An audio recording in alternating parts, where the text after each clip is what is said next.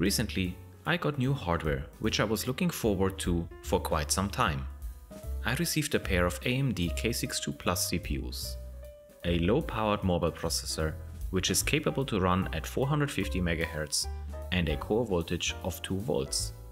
The CPU die was manufactured using the 0.18 micrometer process as compared to the 0.25 micrometer process used for the desktop versions of the K6-2 and the K6-3. Compared to the regular K6-2, the Plus version has a full-speed 128 KB on-die level 2 cache. This graphics adapter is also a new addition, the Matrox Millennium II. It is not a good 3D accelerator, but it is DirectX 5 compatible. The model you see here is equipped with 4 MB onboard video memory. I also happen to have this memory expansion board, which will double the total video memory to 8 MB.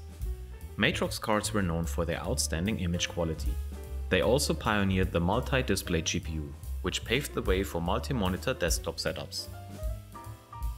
With the absence of mainstream onboard sound, you had to have a sound card. Unless you were fine with the obnoxious PC speaker and its beeps and boops. You probably came across Creative Labs and their dominant Sound Blaster series. But they were not the only players in the field. One other market participant was ESS with their AudioDrive series. This is an ESS AudioDrive ES1688F from the mid-1990s. What is interesting about this model is that you can configure port, DMA and IRQ via jumpers, which are located right next to the slot connector. And for good measure, the details on how to configure the card is printed on the back of the PCB. This is very nice as I do not have to look for a manual. Here is a description and a list of features for this great DOS-compatible sound chip from the mid-1990s. This sound card may deserve its own video in the future. ESS claims Sound Blaster compatibility as well as an OPL3 compatible FM synthesizer. As a motherboard, I use the Asus P55T2P4 with 32 MB of memory. Here is a summary of the entire system.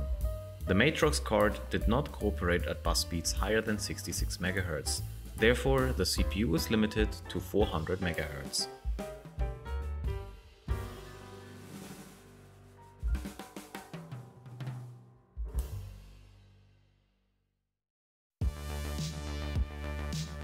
While I was checking the configuration of the ESS AudioDrive, a distant memory of another ESS sound card came to mind.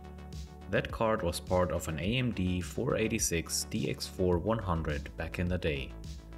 That system was running MS-DOS and Windows 3.11, and I do remember playing games in DOS. Games that were distributed on CDs. These days it is much easier to deal with disk images in ISO format. Without a physical CD drive, it would be great to emulate a CD drive to get the pure DOS experience. Luckily there is a tool that can accomplish just that. It is called SHSUCD. The download link is in the description. The only other thing you need is the disk image and a bit of typing to make it easier mounting the same image in the future. There is also a README available that explains the functions and features of the tool, including some samples on how to mount an image in DOS. Here is a sample BUT file that I use to mount an ISO image. The first line is executing a command that locates the disk image, in this case an ISO file. The /f: is a flag indicating to load the file. It is not a drive letter. The two dots are moving the directory one level up to the parent directory. The second line is loading the CD emulation driver and assigns it the drive letter E. When both commands are executed, the content of the ISO image should be accessible at drive E. There is still no drive letter E available. Let's execute the commands.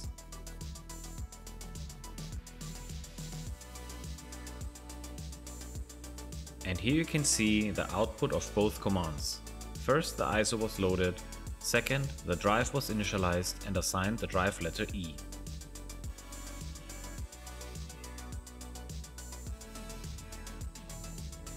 And drive E is now available with the content of the ISO image.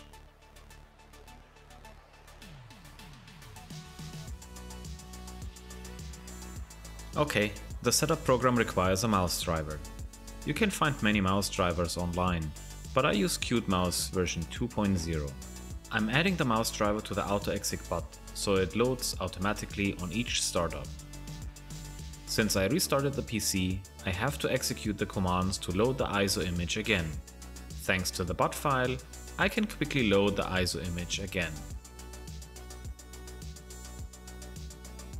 Okay, let's try the setup once again.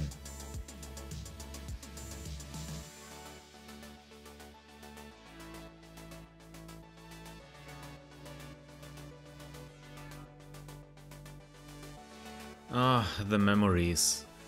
The setup process wants us to configure the sound card. The auto detection doesn't seem to detect the ESS hardware. Maybe because I didn't install any drivers. Command & Conquer Red Alert is one of the games that does support the ESS AudioDrive natively. That's pretty cool. Unfortunately, the sound quality is low. Later I will change to the Sound Blaster Pro, which based on the documentation, it is compatible to. The sound quality will be better as well. Now enjoy this amazing setup process, and I will see you in the next video.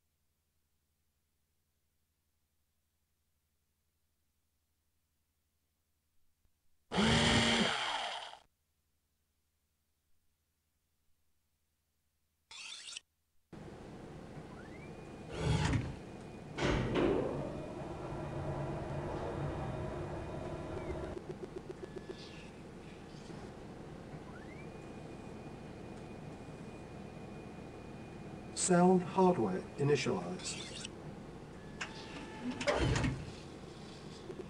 This program will install Red Alert to the following directory. If you wish to install to another directory or drive, please type it in below.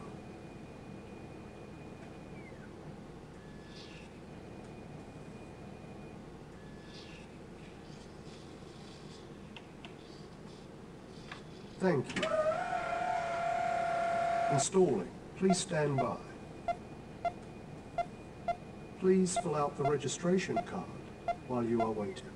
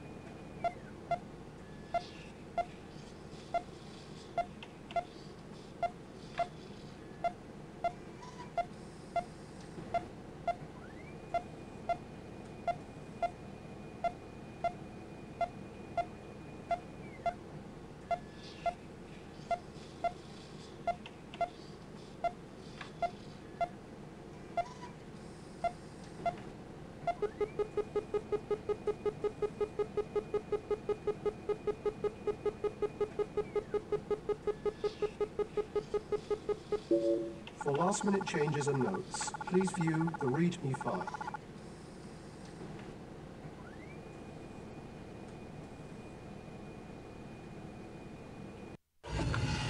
He who controls the past commands the future. He who commands the future conquers the past.